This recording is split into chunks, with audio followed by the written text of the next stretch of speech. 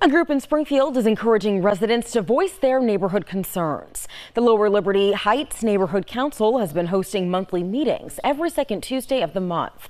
It's an opportunity for Springfield residents to get to know their local officers and learn about community building events in the area.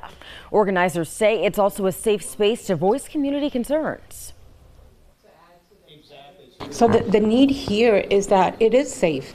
This is our community, this is our neighborhood, and with the collaboration with the community police department, it is phenomenal. In efforts to foster better relationships between Springfield residents and police officers, National Night Out will be held in August. You can learn more about that and upcoming meetings on our website, wwlp.com.